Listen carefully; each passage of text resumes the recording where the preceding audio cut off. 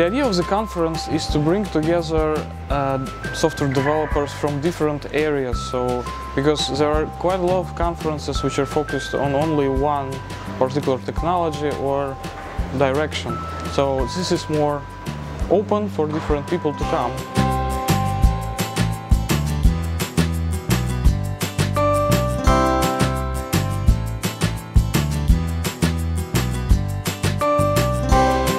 We are looking more at open source and modern technologies. Over 400 people here in Multikino in total today.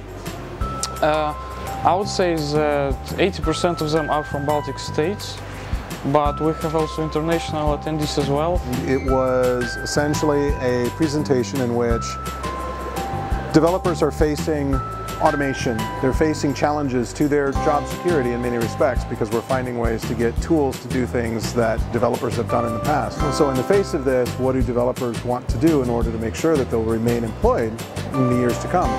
And my suggestion is that they want to become iconoclasts. You have to be able to overcome fears, and you have to be able to exercise social intelligence if you really want to show people. The definition of an iconoclast is somebody who does what others say cannot be done.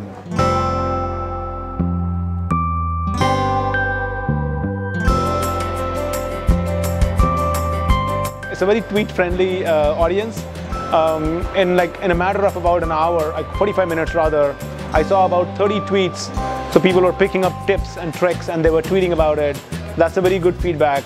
It's really awesome. I mean, I didn't expect to be so interesting because I'm coming from other area. I'm not really a Java guy or Android guy. And the talks that I saw so far are really nice, and the band in the beginning was really nice.